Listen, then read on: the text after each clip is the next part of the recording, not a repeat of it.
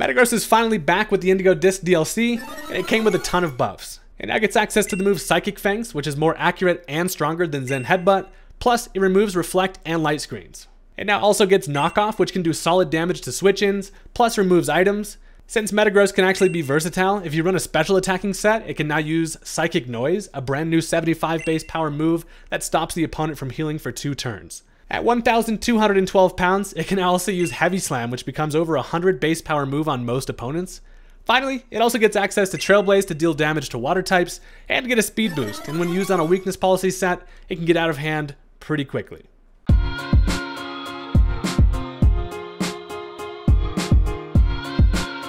Alright, look, with all the Pokemon that have returned and been buffed from the new DLC, I'm super excited to try a lot of these things out. Metagross is one of my favorite Pokemon, and this thing is super fun. If you're into this kind of thing, consider hitting that subscribe button. I'm on my way to 300k, it'll only take you a second. I promise you won't regret it, and let's go ahead and get into the match.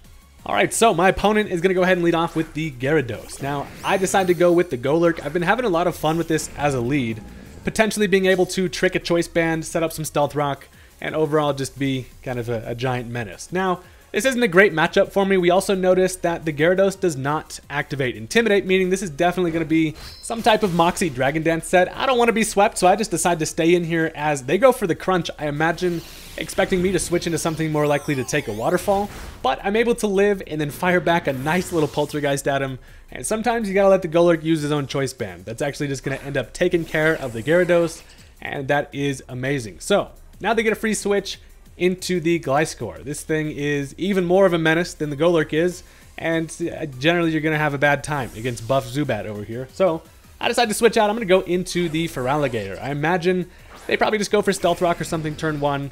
I can potentially start to Dragon Dance and do some Feraligatr bullshit. So it turns out they actually just go for the knockoff on the switch, gets rid of my Life Orb, so hinders what the Sheer Force Gator can do a little bit. However, Gator ain't afraid. We got the butt cheeks of an absolute beast over here, so I'm just going to go right for a nice little Dragon Dance. I know that I can take an Earthquake from this range and then be able to outspeed pretty much their entire team after a +1 speed boost. So that's exactly what we do, and this thing stays in and actually ends up going for the Thunder Fang, which we do live. And now it's time to fire off some Frozen Fists of Fury out here. I'm going to go for that Ice Punch. It is boosted by the Sheer Force, and that is absolutely going to knock out the Gliscor there. Thing is allergic as shit to ice. And Feraligatr is actually on a little mini rampage over here, as now they get a free switch and they decide to go into Gengar. So I know that I outspeed this thing, plus I do have the coverage with the Crunch, so I take a nice little bite out of him. And it turns out that it is going to be Focus Sash. So that's the downfall of not being able to set up the Stealth Rock early game. Now he gets the guaranteed live, and then can fire off the Shadow Ball, and down goes the Feraligatr early. But we're able to, you know, stir it up a little bit here. I got this thing down to its Sash. And this actually opens up an opportunity to bring in the Metagross and potentially start to set up here. Now, basically everything in their mom gets access to Trailblaze now, and I'm all here for it. Especially on a weakness policy set, it can do some damage. So, I bring in the Metagross knowing I can take at least 1 attack from this thing, and I go for the Trailblaze as the free kill, plus the nice little +1 speed boost. But they actually decide to switch into the Salamence, who comes in, even if it was Intimidate, it wouldn't work because of Clear Body. Just let it be known, Metagross is not afraid. I get that Trailblaze up, which obviously doesn't do much, but what it does is gives me that nice little boost to where now I can outspeed and hit him with a Meteor Mash, and this is actually a perfect setup because their coverage with Earthquake, we know at full HP I can easily take one, and that is going to activate my weakness policy. So the Trailblaze got us up to +1 speed. We're now faster than everything, and with that weakness policy, we are ready to do some damage. We get that +1 attack. And now Meteor Mash with the chance to also get us another attack boost. This thing is actually in full form, ready to pop off. And Mom said it's my turn on the Xbox, for real. So, listen, I like to run Meteor Mash still because of that chance for the attack boost. Heavy Slam being around 120 base power on a lot of enemies is pretty wild. But now they get a free switch into Infernape, who does have the priority with the Mach Punch. However, it's neutral and Metagross is thick as hell. We're able to live it and then knock him out with the Psychic Fangs. And down goes the Infernape. Now they're down to just a few Pokemon left. Espeon's going to get outsped and absolutely destroyed by a Meteor Mash. And this guy realizes he does not want to play on the Xbox anymore. They are going to run. So, weakness policy Metagross has effectively ruined Homie's day, and you love to see it. So listen, that was cut short a bit. So, we got ourselves a second game here. The Metagross team is not done yet. There's too much power to be unleashed, and this team is looking really interesting. They have the Terapagos, which is absolutely insane right now. Let's go ahead and jump into the match. So this time they're going to go ahead and lead off with the Masquerain. Pinhead Larry means only one thing as a lead. That means the battlefield is about to get sticky all over the damn beach right now. And Sticky Web is really not ideal for my team. I don't have any hazard removal, so I'm just going to go ahead and do my best and work around it. So they do go for that Sticky Web turn 1, and at this point, I'm going to give them a nice little trick. I figure at least if I can make this thing choice banded, gonna have to lock itself into one move, and then it won't be able to like quiver dance if it's carrying anything like that. And overall, a choice banded Masquerain is an even less threatening Masquerain. So I actually do end up getting this thing's Focus Sash, which is kind of nice. Now I know that I'm guaranteed to not die from a one-hit kill, and I'm free to basically just set up my Stealth Rock here as they're going to switch. Now they bring in Rillaboom, and if the battlefield being sticky wasn't enough, now it gets to be all green. They set up the Grassy Surge, and essentially I don't have a lot to do to this thing, so I'm able to at least get up my Stealth Rock here, and the Golurk has kind of done what it needed to do. They don't have any Stealth Rock or spikes up of their own, so the Focus Sash on my end will stay intact, and we're feeling pretty good. So my best switch into this thing is definitely going to be the Hydrapple. Arguably the greatest new Pokemon we got in the Indigo Disc DLC. The Snake Apple, young Snapple comes in, and we take grass moves literally all day long. And also look pretty damn cool while doing it. So we come in, we do get caught up in the Sticky Web, which is fine. We're not fast anyway.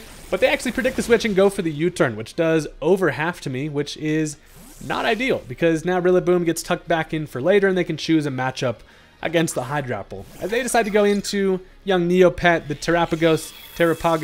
I don't know, this thing's a freaking crazy turtle, and it turns into full-on Frisbee turtle. So, listen, at this point, this is a very scary Pokemon. At this moment in time, this thing is, it's literally insane. It potentially can set up Calm Minds here. I'm going to go for the Dragon Tail just to cover for that, but they actually just go right for the Terra Starstorm. Now, they haven't Terra'd it at this point yet, but that is going to take care of Hydrapple, and down we go with all 7 of our heads. So that is unfortunate because it's my best answer to the Rillaboom, but with U-turn being able to kill me in that range, it's not ideal, but I can actually just go into the Golurk. Now, I know that Golurk can for sure take one attack. I have the Focus Sash that we straight up just yoinked from the Masquerain, and I can hit it with a nice little Earthquake here. But they're actually going to end up switching out.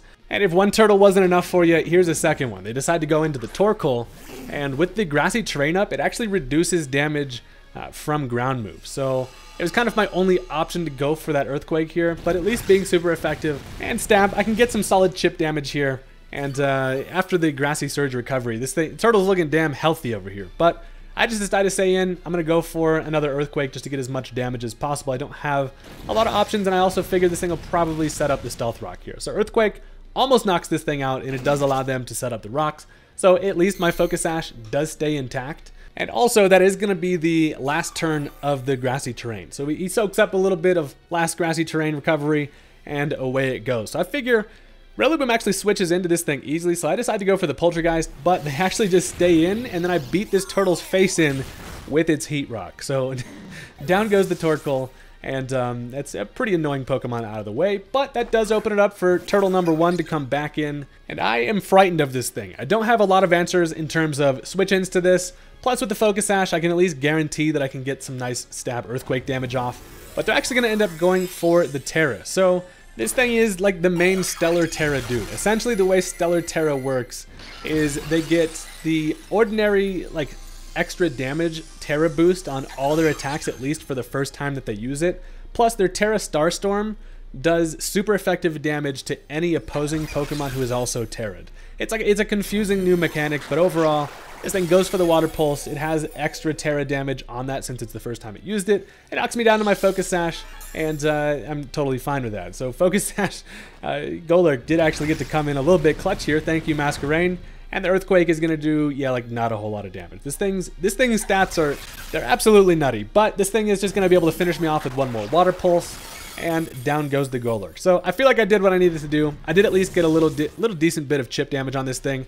It's important to note that this does keep its original defensive typing when it goes for the Terra. So it is just a normal type defensively. So you know what? I decided to go into the Metagross. I'm thinking I can come in, since I'm clear body, the Sticky Web does not affect me, so I keep my speed. And at this point, I'm going to try to take advantage of that. I'm actually just going to end up going for the Trailblaze, even get a +1, which will make me faster than their entire team. And they actually end up switching out here, so they're going to go into Cresselia. So Metagross versus Cresselia is definitely an interesting matchup. If I'm running the knockoff, I'm in a good spot. However, this set is just primarily supposed to be kind of a weakness policy sweeper set, so I don't have the knockoff, but also Cresselia doesn't really have the ability to really do anything to Metagross offensively, so I'm still fine here, and this is going to allow me to just fire off some Meteor Mashes. And honestly, the more the merrier, because that gives me a higher chance to get that +1 attack. It does some solid chip damage, but this thing actually just decides to say, I'm going to dip. And it goes for the Lunar Dance and just straight up dies, which is now going to fully heal whatever they decide to go into next. And back comes crazy-ass Galapagos Turtle. And you literally can't even see what's going on this Pokemon. That's how you know Buddy's got some crazy shit going on. So it comes in and gets brought back to full because of the Lunar Dance, but then gets knocked down a little bit due to that Stealth Rock. So at this point, I'm thinking, okay, this thing likely has the ground coverage, and I probably am not going to be able to take one, especially with the Stellar Terra. So what I do is decide to put some balloons on homie. Listen, I weigh like 1,200 pounds, but it turns out just 4 balloons is going to be able to lift me off the ground enough to the point where I can avoid an incoming ground move. So I am also faster because of that Trailblaze at this point, so I get a free Meteor Mash off, which is not quite going to do a whole lot of damage, but they do go for the Earth Power, and we are floating right above it. So listen, Gen 9 Metagross benefiting from Terra, like everything else, just makes it even better, which is amazing. So they decide to switch that thing out, which leads me to believe maybe it's like choice specs. I don't know what's going on with this turtle overall, but they hard switch into the Rillaboom. Now it is also going to set back up the Grassy Surge, but since now I'm flying type, I'm not going to be able to get that recovery from it, but that's fine. I'm basically just mashing. I'm button mashing over here. I click the Meteor Mash. It does get a critical hit on the incoming Rillaboom here, which is great. And now since I'm faster, all I got to do is mash him one more time, even raising my chances for an attack boost, but I actually just straight up end up missing it, which is wildly unfortunate because this allows them to go for the knockoff, gets rid of my weakness policy, and does a decent chunk in the process. And he's over there just laughing at me, healing on his own grass. But I can just Meteor Mash one more time as I outspeed. They actually, important to note, they don't go for the Grassy Glide there. It doesn't glide at me because I am flying type, would be able to take it. And down goes the Rillaboom. So now they bring back in Turtle. This thing is looking like it's very close in range for Meteor Mash to knock out. If I could get an attack boost earlier, we would have been in an insane spot. But of course, I do outspeed. I go for the mash. It actually just ends up knocking this thing out. And Metagross is again absolutely going crazy, taking care of whatever legendaries you throw at me, even the crazy new Stellar Turtle. So now at this point, they have 2 Pokemon left. It's going to be this Pawmot, plus they have the Masquerain in the back. So first off, in comes crazy-ass Imposter fighting Pikachu. And I just decide to stay in here and go for that Earthquake. However, this thing turns out to be Choice Scarf, and it's going to be able to outspeed that with the Double Shock. Takes care of the flying Metagross, and down we go. But listen, I'm not afraid. They got two Pokemon left. The Pawmot shouldn't be that big of a problem, considering I do have some answers in the back. And then we're all good. It does use up all of its electricity, so it loses its electric type after using Double Shock. And it is sitting at full HP, but I'm just going to end up going into the Gouging Fire. And I'm in a pretty solid position because knowing that this thing was Choice Scarf, you can only use Double Shock if you are electric type, and it lost its typing. So it's stuck being able to essentially struggle at this point, so they are forced to switch. So I bring in crazy-ass Paradox Entei, and it's going to activate my booster energy with the Photosynthesis, get that nice little attack boost. And at this point, they can bring in the Masquerain. I actually end up misclicking and click the Burning Bulwark. I clicked the wrong move, and it was not ideal. But at least the Masquerain has to come into Stealth Rock. It's going to do like half to it. Plus, I can finish it after taking an attack with a Dragon Claw. So I'm just going to straight up just Burning Bulwark the air for absolutely no reason. And at this point, as long as nothing crazy happens with like an Air Slash flinch, we are in a good spot. So I go for the Dragon Claw here. They are, of course, going to be able to outspeed. They go for the Air Slash. Luckily, we are able to take it because we Thick does not get the flinch, and the Dragon Claw finishes it off. So the final Pokemon is going to be that Pawmot, and we know it's Choice Scarf. We also know what comes along with these things are the most annoying move, and that is Revival Blessing. So I find myself in a spot where they're likely going to revive something, and I just decide to go for the Flare Blitz just in case. They're going to go for the Blessing, and that is going to allow them to revive whatever Pokemon they want in the back to half health at least. So they decide to revive the Terapagos, of course. I don't know how many times I got to teach this turtle this lesson, but I go for the Flare Blitz there. It actually doesn't end up knocking this thing out because of the Intimidate. But luckily, this thing is, in fact, stuck into literally struggle, because you can only use Revival Blessing once, of course, and him being Choice Scarf, forced to use it again, has to knock itself out, and now we got ourselves a damn zombie turtle, and hopefully I have enough resources to end up taking care of this thing. So, in comes the half-dead turtle again. I don't know how many, I've literally seen this thing way too many times at this point. It is its base form. Of course, turns himself into a nice little huckable frisbee, and it is going to be able to outspeed here. So the Stealth Rock knocks it down below half, and I'm feeling fine. They go for the Terra Starstorm. That is going to knock out the Paradox Entei, but that is going to open the door to one of my favorite late-game revenge killers in the game, and that is Unburdened Hitmonlee. So again, like I mentioned, this thing is still just normal typing. I can bring in the Drumstick here, and of course the Sticky Web is unfortunate because we do need speed. However, that's exactly what this Hitmonlee is built to do. Essentially, I can now go for the Fake Out. It's going to get boosted damage from its normal gem, making this thing flinch, and then also, since I use up my item, it is going to activate my Unburden ability, doubling our speed. And since I am max speed at this point, even though they do have the Sticky Web up, I should be able to outspeed and then beat the hell out of this turtle. I do outspeed. A close combat is going to take care of it, and sometimes you just got to kill the turtle twice. So that is going to be the end of the match. I thought that was just a super kind of just crazy game, and overall, super fun to use this team. Let me know what you guys thought. What are you excited to see in this new DLC? And I will see you guys next time. Peace out.